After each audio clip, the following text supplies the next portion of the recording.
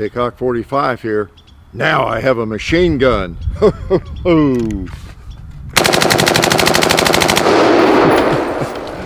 What did I tell you? Specifically, an empty M16A1.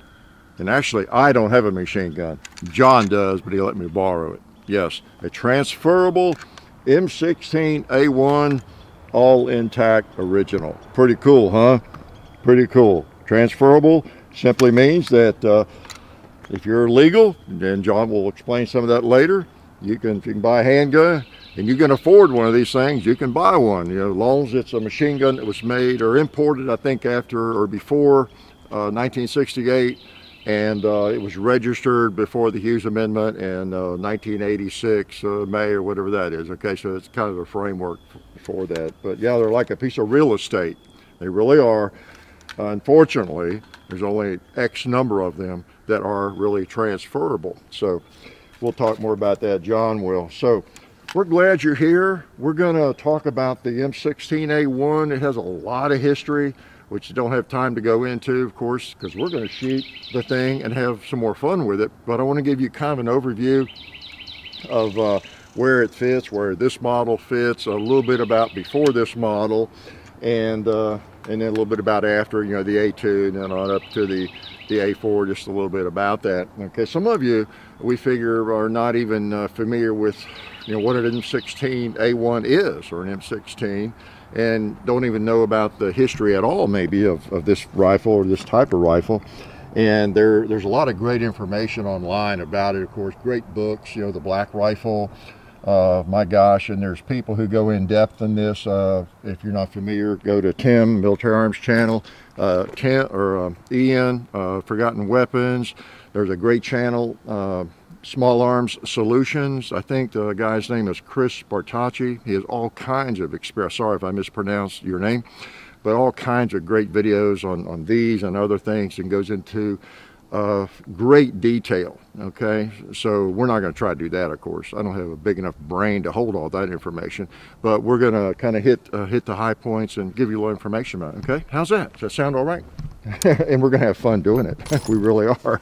That's more important, right? So yep, M16A1. And before we go, I want to thank the people that make all this possible. M16A1, like I said, just kind of an overview, and you know, not going to go too much in depth. No time for that, really, or not enough time. It's you know, it all started, as many of you already know, with Eugene Stoner and Armalite, which was a division of Fairchild Aircraft. Okay, and you know, oh gosh, you're going to hate me for this, but I can't help it. I'm sorry. There is a little bit of a parallel with Gaston Glock here that we just can't really ignore, right? We have someone who had not made firearms prior to this. I don't think Eugene Stoner had really, but he had a lot of experience with high-grade aluminum alloys and plastics, fiberglass and all that. Sound like Gaston Glock a little bit. He hadn't made firearms, but he had a lot of experience with those kinds of materials too, making other things, and said, I can make a gun, you know. So yeah, and both very brilliant men, I guess, like me. So anyway, Eugene Stoner, you know, went about designing the AR-10, which was a 308, which we've got some. Well, we don't have any handy, but the AR-10, which you're familiar with, of course, he put together, and it didn't look exactly like this, but it was of these materials, you know, aluminum, fiberglass, and it had a different look about it, of course. And it was in 308, and he went for the military contracts. And it was rejected. I think it was kind of late to the game, as we say, right, as far as the trials, so that didn't help either. But obviously there's a lot of resistance. There are people today, you see them in comments, right? You know, we got the old wood and steel rifles, you know. There are people who just hate anything that's not wood and steel, even yet. So what do you think it was like in the 50s, 1950s and 1960? Can you imagine? I mean, people are driving, my gosh, 55 Chevys or 1950 Chevy, cars like John's old Chrysler, 1954, whatever. And while Eugene Stoner is designing a rifle made out of aluminum and plastic, okay? and hoping the military would take a look at it. There's no internet, there's no cell phones. I mean, it's like the dark ages technology-wise, really. I was a baby, but yet designing things like this. So this was really more high-tech than maybe many of us can even appreciate today, okay? Because we just can't relate to that. Can I shoot it again? I'm gonna shoot a couple just to show you. Again, the M16A1. It has semi-automatic, it has full auto. Let's put it on, well, put it on safe first. Put it around the chamber. Okay, so it should look very familiar to your AR-15, right? And let's put it on semi-auto and see if it'll work that way. Oh, I believe it does. How about a bowling pin? How about a red plate? Not bad. It'll shoot anyway. Does not have to be in fun mode. Boom. Boom.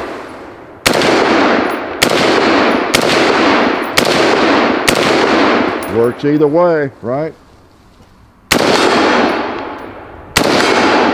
Let's put it on full auto and finish it off. It was about empty, right? So the M16, pretty cool. And the thing about it is there's so many different models that, well, or different variations, let's say, that you know, were put together beforehand. And it wasn't just Eugene Stoner. The military and a lot of folks were figuring out after World War II and Korea, where we use these things, right? This old Garand and this sort of thing, 8 shots. I'm not going to fire it, but you know, big old heavy rifle, fired 8 big bullets. They were kind of figuring out that we needed something maybe a little bit lighter, hold more ammo. Of course, it came up the variation of the Garand, the M14. You know, well, that was an improvement. You got a magazine, holds 20 rounds. I think there are even some 25-round mags, maybe higher capacity. And a little different gas system, and just a better M1 Garand, pretty much. And that's really what they were working on and in process of adopting, right? And did. You know, so for several years, this is what we made, and it was the official rifle, and it's what the early troops carried into Vietnam, and you know, that sort of thing. So that's what we were used to, and that's what the kind of rifle, 30 caliber, that had been used. But there were a lot of studies and pretty interesting reading. I won't go too deeply into it, but that really what was more effective, whether we like it or not, whether we like these or we like those, and I like them all, that more volume of fire was actually more effective, is what the research was showing, and looking at battle, and that soldiers weren't sniping as much. They weren't, you know, in modern warfare, being able to reach out to 800 yards just wasn't really what was getting it done. It was, you know, most shots were taken at 100 yards, 150, 200, you know. Soldiers were reluctant to even take a shot further away than that. And the volume of fire was kind of the answer, okay? And so you need a lighter bullet, more ammo, and all that. So that's what people were looking at anyway. And this kind of, you know, met that need, didn't it? So anyway, so Eugene Stoner with Armalite, they came with the AR-10. It was rejected, and I don't think they were making a lot of money because of that, and Fairchild was losing, and so they sold Armalite to guess who? I think it's right here. Yeah, Colt. Colt. They sold the rights to the AR-15 to Colt, and Colt started making them. Their first one was what, the Model 601 or something. And I would just confuse you, because I'm confused about some of those numbers on them. But the 601, 02, 603, 604, 605, and they put one together. And then Colt, of course, being Colt, and they already had military contracts, they were really better at marketing, I guess, and they got them around the world and got them in people's hands. But first, I think it was General Wyman, got Eugene Stoner to design one that was in this chambering, basically. It was based on the Remington 222 special or whatever, and then, you know, the 223. But they got that in people's hands, especially over in Asia and around, and they loved it. People were just really loved it. They didn't care about the AR-10. They loved it, and so controllable, so shootable, and lightweight, and it worked. Okay, and so it was kind of off to the races, although the military still was, you know, rejecting it. It wasn't really until Curtis LeMay, the Air Force, saw it. He saw it shoot some watermelons, and he really liked it. And they had a need to replace the M2, you know, carbines. And so he thought it'd be great for, you know, they were protecting military bases and missile silos or whatever in the Air Force. And so he right away wanted some of them. I think he even put in an order for some, and it had trouble getting that through. But eventually got some of those out. There were also some other testing organizations that were putting a few of them out there here and there, sprinkling them. And in the earliest days of Vietnam, they got a few of them over there. I think like 10 or so at one point, the very first into that country, in the hands of some of the Rangers that were over there, advisors and that kind of thing, and in the hands of the South Vietnamese. And everybody liked them, even the Rangers. So the special ops people. So, but still couldn't get an adoption, except the Air Force. Air Force just really liked it, and they I guess they were maybe the early adopters. I forget. But most of this happened in the early '60s. Okay, you can get specific dates on all of this, but in the early '60s, that's when, you know, Vietnam was beginning to crank up, and some of these were getting out there in different formats, and that's what got it going. It was just kind of a perfect storm in a lot of ways. The military was very resistant to it in a lot of ways, the Army, but they needed rifles, and the early M14s over there were proving to be, you know, big and heavy, and with the wooden stocks especially in the early days, swelling and affecting accuracy, and just a big old rifle to lug around, and just with 20 big rounds versus like one of these, the AK-47 that they were up against, right? Lots of ammo and intermediate round, you know. So, you know, the AR really probably was the better choice, right?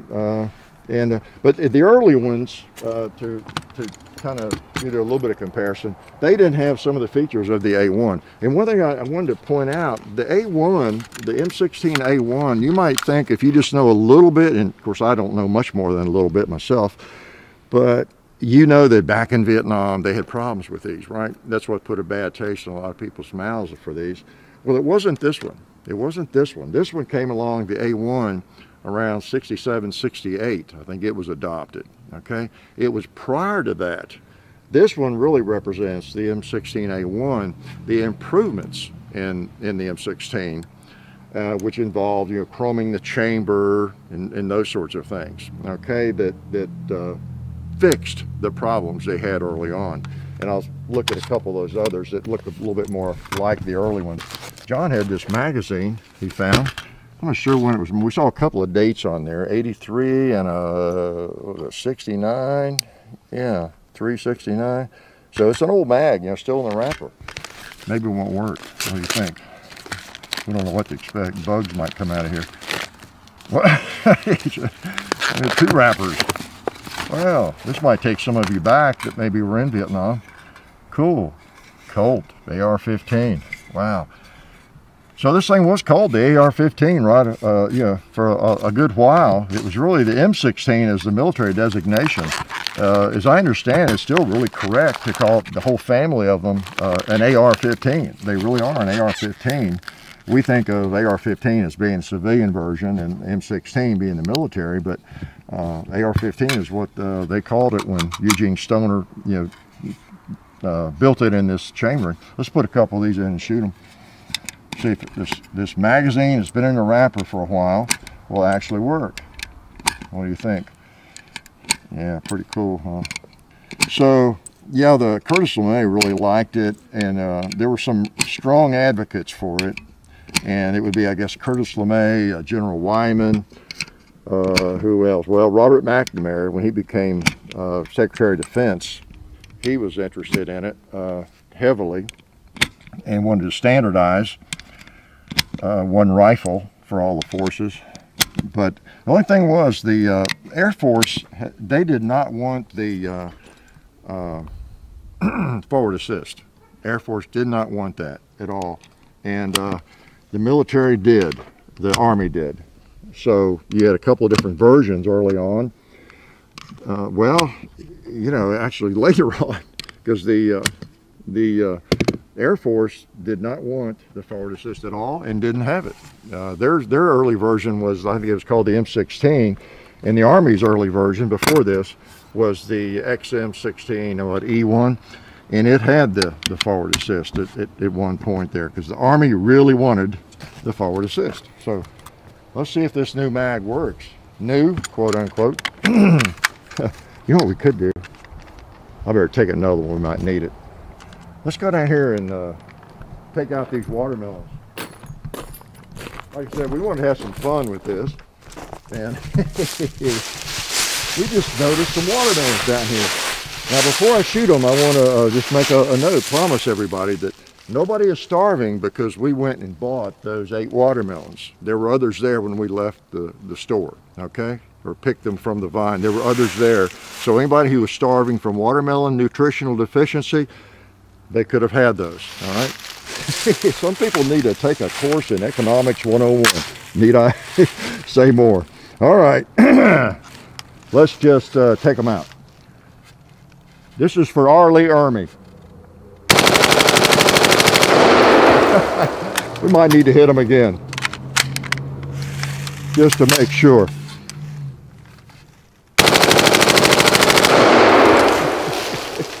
We're empty, okay? Yeah, R. Lee Ermey came to me in a dream last night, and knowing R. Lee Ermey as you know him, he didn't ask me to shoot some watermelons because I have an M16.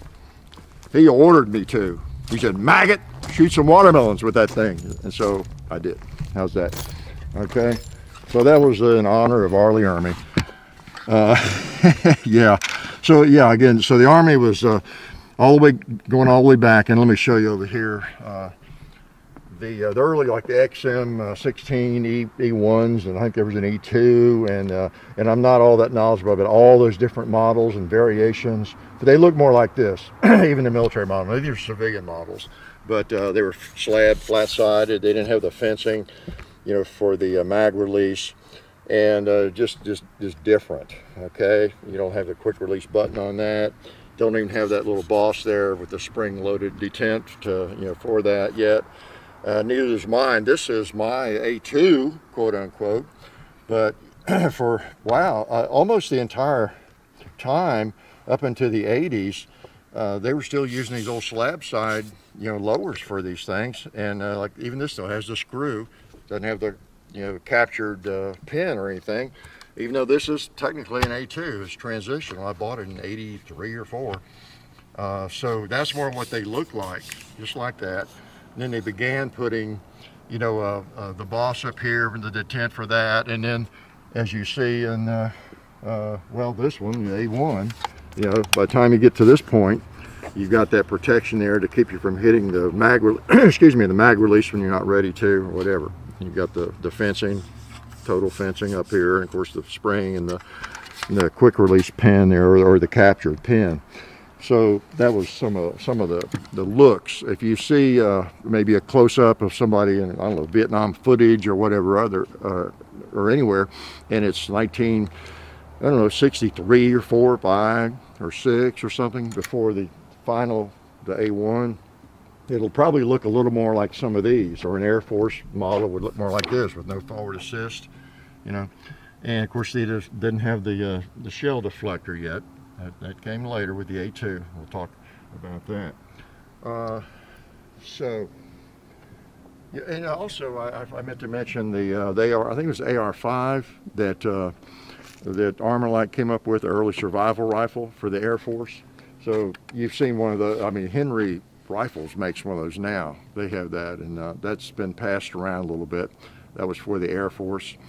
But the Air Force has been a proponent of this. They were from early on, and there were some people who were open-minded. There were people who were closed-minded.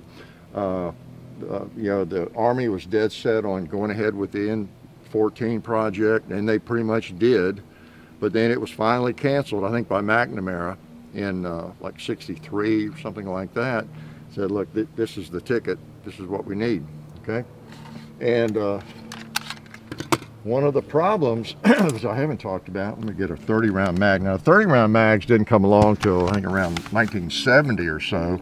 So that's why in Vietnam, you know, the 20s are actually a little bit more appropriate, I guess. But I'm going to take one down here because we might need it, okay? I've got some things down here that need to be shot. I'll put one of these in my pocket in case. Okay, this is the fun of having a fully auto M16, right?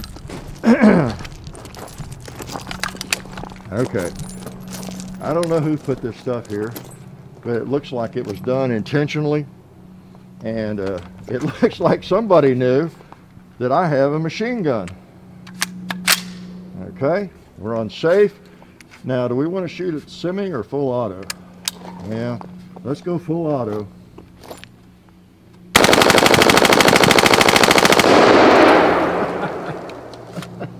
Wow, it doesn't take long, does it?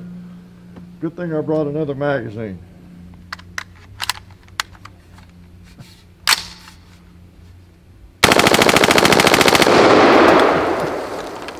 We're empty. I'll get that mag later.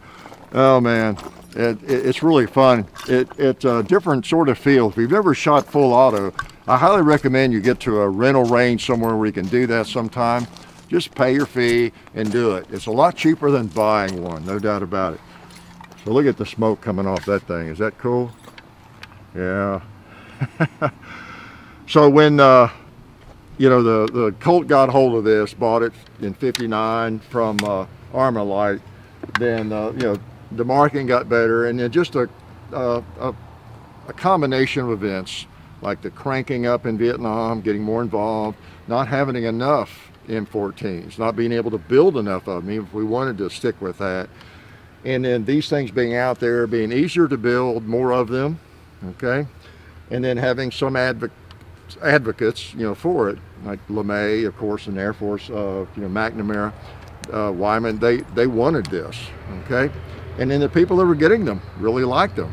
People that were using them. I know that flies in the face of what you heard, because the thing we hear the most are the problems, right? Okay, well, the first problems didn't really occur right away. I think we'd been in Vietnam and some numbers for a little while, not a long while, but maybe it was a year or two. I don't know when all that started happening.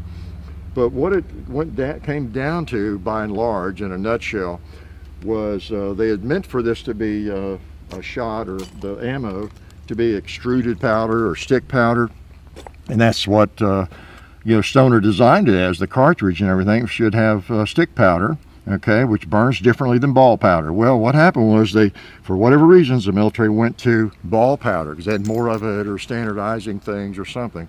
So ball powder burns hotter. It was harder on the gun, more wear and tear, more pressure, and dirtier, okay? And they thought that these were self-cleaning, duh. And basically advised soldiers even, I think, you don't need to clean this thing. No cleaning kits were provided with them. How brilliant is that? And of course the chambers were not chromed early on or anything like that. They chromed some of the early bolts, but they discovered, after people started having trouble with them, it was an extraction problem. You know, the rounds would stick in the chamber and they couldn't get them out. And the soldiers would be carrying a cleaning rod taped to the forearm here. In order to get, the only way to get it out was down the barrel, because it ripped through the rim. And so they had to go through the barrel and get it out. And how'd you like to do that in a firefight? People are trying to kill you. And that's what happened. Unfortunately, we don't know how many, but some soldiers lost their lives simply because the gun malfunctioned. How horrifying would that be?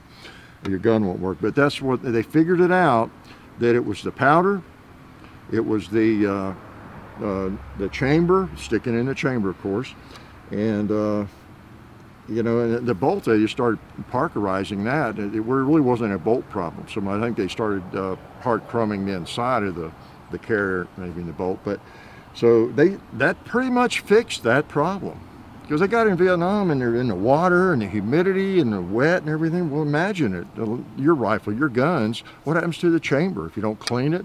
It gets corroded, gets rusty, and you know, the rounds don't want to come out, of course. You're firing full auto and getting really dirty. Well, once they did that, yeah, voila. I'm sure someone had some hang-ups, but that pretty much fixed it. And that was before this, okay? So this represents the fixed version pretty much. Okay, now, I know I've talked about a lot of that pretty quickly. We got a lot of stuff on the table, just kind of showing you the bayonet for this. You know, the old, there's a Vietnam helmet. We got the old World War II and Vietnam, whatever, 1911 here, 1911 A1. So just a little table decoration there, some cool guns. And again, we don't have any, you know, like whatever XM16A1s or anything like that. We just got some civilian models that look a little bit like that, just to show you a little bit of the difference. And when I'll show you, kind of give you a little comparison between the A1 and the A2, which came out in the early 80s. First, I think John, this is John's rifle. So I think he should talk about it a little bit, don't you? Okay, I think he should, and maybe talk to you a little bit about the you know, firearms like this, transferable firearms. He's more of an expert on that than I am. So I'm going to cut right now and let John talk to you a little bit, okay? All right, John Hickok here. So like Dad said, this is my machine gun, and I just want to talk about just a couple of things really quick. I want to tell you about a little bit about the laws about a machine gun and why I'm calling it a machine gun and why we're calling it that, and some things without getting too much. I'm not gonna get into the political stuff so much, you know, about with that. That'll be maybe for another video. But okay, so some of you might be thinking this is not a machine gun, it's not belt fed. So machine gun is a legal term because of the laws around machine guns, which means any firearm that fires more than one round per pull of the trigger is basically the definition for a machine gun. Is classified legally in America, at least, as a machine gun, right? So even though this might be technically just a rifle or an assault rifle or some other different types of terminology you might use, legally it is a machine gun, just like with silencer and suppressor, where silencer is the legal term, suppressor is kind of what we call them. So this is a machine gun, and it's a transferable machine gun, meaning that if you live in a state where machine guns are legal, it's most states, it's like 40 or so in America, 40 states where you can own a machine gun. As long as you can buy a handgun, then you're probably okay to buy a machine gun, right? And the process is basically you find one. There's not that many, but there are several, you know, large machine gun retailers you can find online. There's a lot of really small ones. There's like different little networks where guys are just into the hobby, and you can kind of get to know certain people that are kind of selling them and stuff all the time. And you know, once you find one, you find the right price. You know, you contact the guy, you buy it, then it has to be transferred from them to your local shop if they're out of state, which normally they are because it's difficult to find them, so you're not likely to find what you want necessarily in your state, but you could. So it has to be transferred, just like buying any gun, to the local shop, and then it can be transferred from there to you. So the whole process can take anywhere from like 7 months to as many as like 15 months. It can take a very long time for it to be fully transferred to you before you can take it home. You have to have the paperwork with you. There's no machine gun license. You have to buy the tax stamp. Each machine gun that is legal for a civilian that's transferable has a tax stamp associated with it, and it's for each time. So it doesn't matter if you have 30 machine guns, you have to go through it all over again each time you buy one. There's no license for civilians in that sense. You can become a dealer or a manufacturer, but if you're just a civilian, it's every single time. There's no license, and even they have to go through a lot of that same exact stuff whenever they are transferring machine guns. So if you're thinking about buying a machine gun, make sure that you know the local laws, and you look into all that stuff. We don't agree with them. I'm just advising you as your legal advisor. You can find yourself in a lot of trouble, and just know what you're getting yourself into if you're getting into it. And then lastly, before I go, they're very expensive because there's a limited number of them because of the Hughes Amendment, unfortunately, making it to where no new ones can be manufactured post May of 1986. That's why they're very valuable. General supply and demand, properties, principles, is why that exists, but they are also a really good investment right now. I wish they weren't, but they are a good investment. So if you buy one, you might spend a lot of money on it, but you can get your money back out of it pretty well. So there you go. This definitely warrants like more videos because it's so much information, but there you go. M16A1 machine gun. I'll give it back to Dad because he's got some more things to tell you about it. Thanks. All right, the ugly guy is back. John is right. They are, sadly enough, or at least it's sad, the reasons they're a good investment, but they actually are. I know we all talk about guns being a great investment, especially to our spouses, right? But the Class 3 firearms actually are. They're like buying real estate. Okay, a couple things we hadn't shot, and we need to make sure everything gets shot. Let's put one on the paper, or 3 or 4 or 5 real quick. How's this? Got to go in full auto to do it quick though. Yeah. And let's smoke a little pot. We haven't done that yet. That's probably why I haven't made any sense today. Did not start out by smoking pot. You know what I'm going to try to do, you know, I don't want to hit the animals over there with 223. They're not hardened steel. I want to just try to demonstrate a little bit, and this is a fairly light one. The A2 is much heavier and easier to control, keep on target. But even with this one, I'm going to try to hit that cinder block. If I feel it coming up, I'll do bursts here. I'm going to put it on full auto and try to hit the barrel and cinder block without hitting the buffalo or anything else over there. Okay.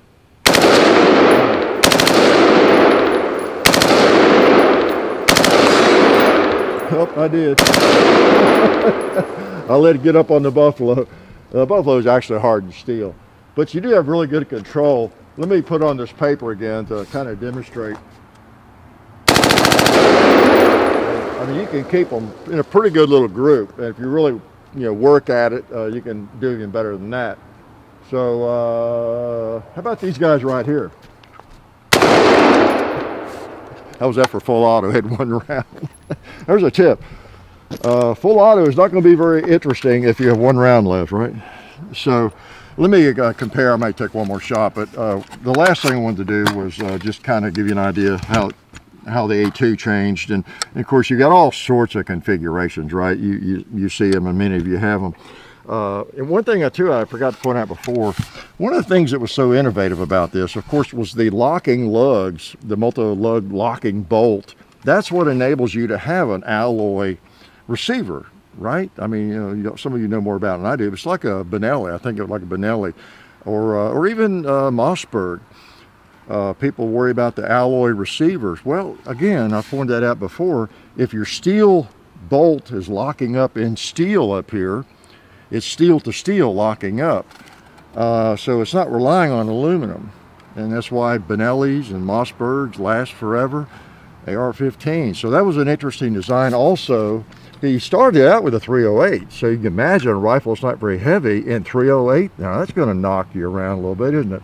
But this straight line, the barrel, the bore, the bolt, right on back through the recoil spring and everything, it's all in a straight line and comes straight back at you, unlike a lot of rifles where you got kind of a drop comb and everything. So it was probably to our advantage that he started out with the 308, because it made him probably think more about all of that, how important all that would be in a harder kicking round, And then in 223, it's really nice and easy to control, right? Especially in the A2, which brings me to the last topic here pretty much.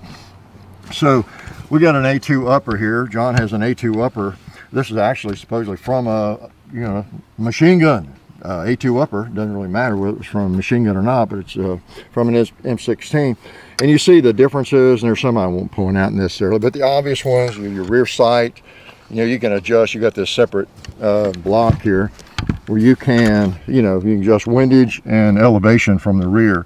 On the A1, this is, of course, the A1, you can adjust windage, but elevation you got to do out here on the front sight. So that was a real improvement. Just a nice sight, The A2 was a big improvement. It really was. And you see some other differences here. You've got, of course, your brass deflector on the A2.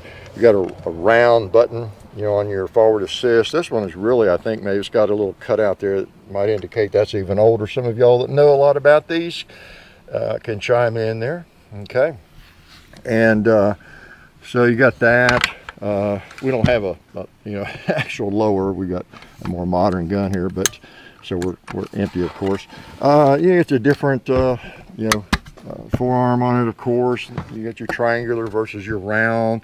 A lot of people prefer the triangular. I kind of like the round one. And you got your flash suppressors. You got the bird cage, of course, even on the A1, but you don't have a solid bottom on it. You notice it's probably hot. I'm not going to touch it. But on the A2, you got it solid, so it acts a little bit like a compensator. And plus, you're not blasting dust up as much and that kind of thing. And your sight post goes from a round post to a square post. And there's other differences, but pins and different things maybe, but that's one of the biggest. Your bolt, let's look at the bolt real quick on this thing. And I haven't gotten into any of that. There's just, you could spend 10 hours, of course, talking about all these kinds of things, how they change the bolts. So there's so many changes from like whatever, 1958, 9, as they started with these, up until like this A1 in 67, 68. So many different, almost everything on the firearm. The grip, goes to a, where's my, there's the my A2. You got a finger groove there. You went from the teardrop on the forward assist to just everything almost changed. The buttstock on the A2 is longer. I'll put it up against the A1. You see there, it's an A2 buttstock. So you got a little more length there. It changed a little bit on the end. No limit to the number of changes. Like I say, the early bolts, many of them were hard chromed, and they even changed the staking approach to it. They changed the pin. This is a cotter pin. I think it's the same on this one too, but the really early ones were like a machined pin or screw there, some things like that. So the firing pin very early on was heavier, and they had a little bit of a problem with slam fires, so they lightened it to the firing pin that you're used to. So most of the things on this one, and of course of these, are things that you're accustomed to seeing, because I don't really have like a really early version, of course, like an XM 16 E1 or anything, or like the very first Colt 601 that they came out with once Colt had bought it. So I really do advise you, if you have interest in these firearms, you just dig around. There's a lot of great books on them, and if you have a lot of interest in them. So, the A2 has some improvements. The A2 is really nice. The Marines, I think, adopted it in about 83. They're the ones who drove the changes, I think, because they are riflemen. And I don't say that in jest. I've known some folks in the Marines, and I've shot with them, and they know how to shoot. And so this was kind of, the Marines adopted this first, these changes, and then the Army a few years later. But when we have fired this with this upper, right? Yeah, this upper on it. Wow, it's really easy to control, because you got heavier barrel on the A2. One of the other changes I didn't mention.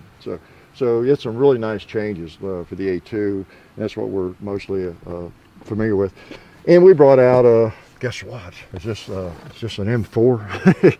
So this is what we have today, isn't it? And it's interesting because they haven't changed dramatically since the 60s, have they? Well, they look kind of the same. Lower the upper and the way they operate.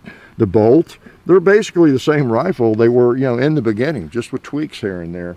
And now we cut most of the differences, I guess, since what the A2 have been. What did you do? Start the fire going again? Since the A2 have been cosmetic, or just things that make it more comfortable, and with grips and all kinds of stocks and all that sort of thing. The Magpul, I don't think Magpul was making magazines back in the day. And of course our red dots or whatever else we want to put on them.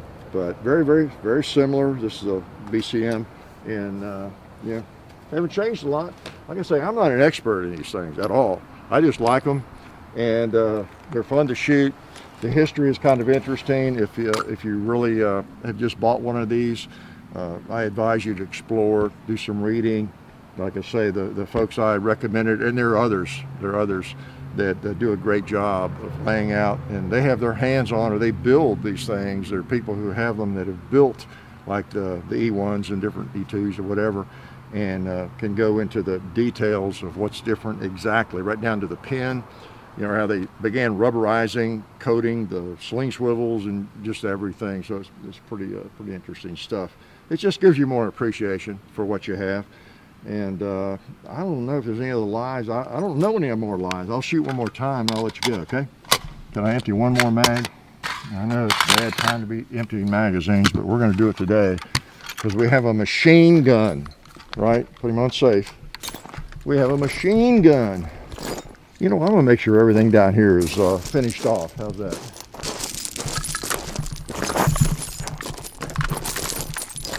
I just want to make sure there's no survivors down here. All right. We're empty. So again, as I've said before, it's really nice to be able to have a firearm like this and fire it. It kind of speaks to freedom, doesn't it? And you know, I guess you know, I'd like to say we really appreciate the people that have carried these in battle. You know, these and other firearms, whether it's the Garand up there or the M14 or whatever it might be, or a muzzle loader, to make sure we're free and we have the freedom to do this kind of thing. And so John and I have not served in the military, and we do not pretend to be G.I. Joes. We just have an interest in firearms, and we find these firearms very interesting and just fun to shoot. And you know, so anyway, we appreciate that freedom and appreciate those folks who helped protect it for us. So anyway, M16A1, that's just kind of an overview with a smattering of pieces of information. There's a lot out there, probably more than you're interested in, but it's out there. So I'm going to let you go. We appreciate your support. I know we've gone long, but that's not all that unusual for us, is it? I apologize. No, I don't. Life is good. Tired. It's a long walk from where I had to shoot that. Oh man. Oh hey, didn't see you guys there. Since you're here, I want to let you know about our friends over at Talon Grips and Ballistol. TalonGunGrips.com. Check out everything they have over there. You can get lots of different grips, the stick-on grip textures for your handguns and rifle grips, so go check them out. Also Ballistol, they're a firearms lubricant or anything else you might need lubricating. It's water soluble and non-toxic. Been using it on the compound and cleaning all of our guns. It's a cleaner and a lube for over 10 years. So Ballistol, Talon Grips, definitely check both of those companies out. And also, while you're on the internet, don't forget to go to hickok45.com. You can also find us on Facebook, Hickok45, Twitter, Hickok45, Instagram, The Real Hickok45, and also I have an Instagram page where I post behind the scenes stuff and different things like that. John, JOHN_HICKOK45 on Instagram. And the next thing you have to do is watch more videos.